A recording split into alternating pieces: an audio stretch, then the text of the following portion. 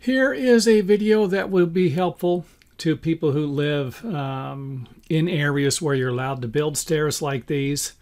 Where I live today in Southern California, I'm pretty sure you're not allowed to build a set of stairs that just comes to a point on the inside.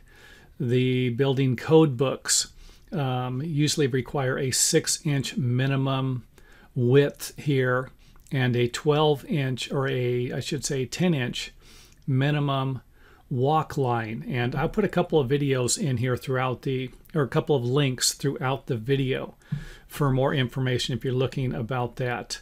But the reason why I made this video is because I came across someone else who made a video about building codes, and they didn't have this. They could come to a point like this. So check with your local building department before you build your stairs like this, or you could run into problems, especially if someone ever tripped and fell down a stairway that wasn't up to code. You could be up a creek without a paddle there. So I will leave that one up to you. So let's go ahead and get started. Here we have 4 steps going up to 6 steps, 6 winders, and then 4 more steps going up. And I believe this one here is 15 risers. 1, 2, 3, 4, 5, 6, 7, 8, 9, 10, 11, 12, 13, 14, 15.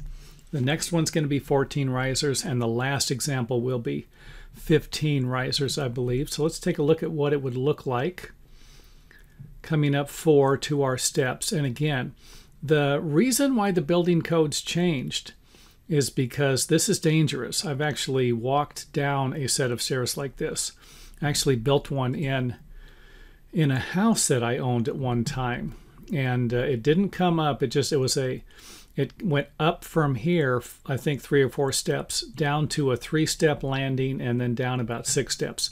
Everybody in the family fell at least once down these stairs, including myself. So you just have a tendency to hug the inside of this thing as you're going around. And the reason why I'm pointing this out is because let's just say that your building codes allow it, but you could redesign the stairs in a way to where you wouldn't have to have it.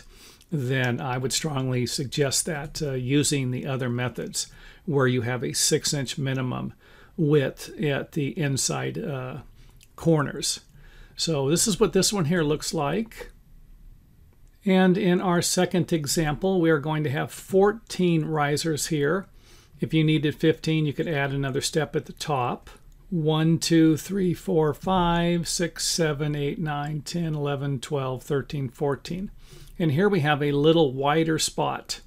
This one here is going to be more comfortable to walk up and use. And don't forget, if you need to, you're not going to have the headroom maybe for this step here. You can always put the step on this side here, have it go up 4 steps, and then up 5 steps from here, kind of a thing. So up 4 steps, around, and then up 5 steps if this is going to create a headroom problem for the building you're working on. So here again, we don't have our 6-inch minimum width, but I'm pretty sure we have our walk line measurement of at least 10 inches coming around here.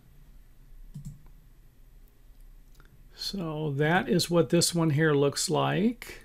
And in our third example, this is going to be the smallest one that we have, and I have seen these built in other countries. And again, this is going to be a real tight step, but you could always force yourself, train yourself to walk around the stairs like this instead of around the inside. You could force yourself to be careful.